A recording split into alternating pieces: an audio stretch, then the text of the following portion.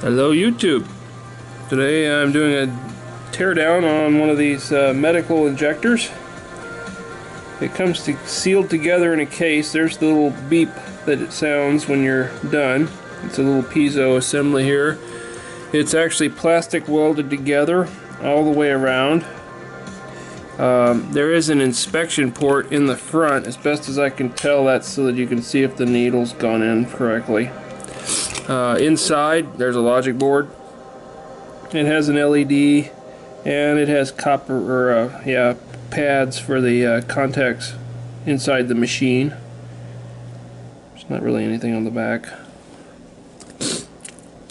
Here's the container for the dosage. It actually is a pump, so when you start out to deliver the medicine, once the needle is in place, this just has to be rotated and then it'll press the plunger downward to dispense the medication.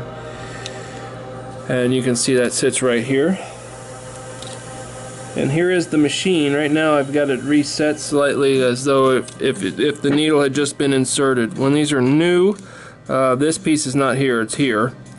And to seat the needle, there's a mechanism to move this pink piece forward. At this point, the needle's in, and we want to pull it out at some point before we dispense the medicine. And that's what this does.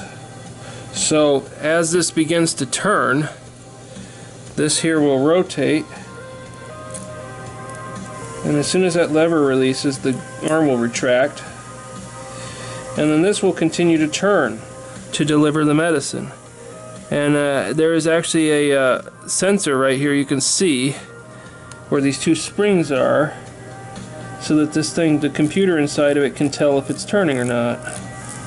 And these are the two contacts for the buzzer. And the way it works is much like a doorbell. I broke it taking it apart, but there's actually a very thin wire right here. Runs to both sides of this pivot right here, which has an electrical contact at the top. And so all you have to do to make this turn is to change the input on this circuit so that this swings back and forth between those two pins, and you can see right there the gear will start to turn. It's kind of hard to make it operate outside of its enclosure, but that's how it works. So it takes 3 A76 cells to run it. As best as I can tell, it's a single-use only device. It has a small microcontroller on board. So, thanks for watching.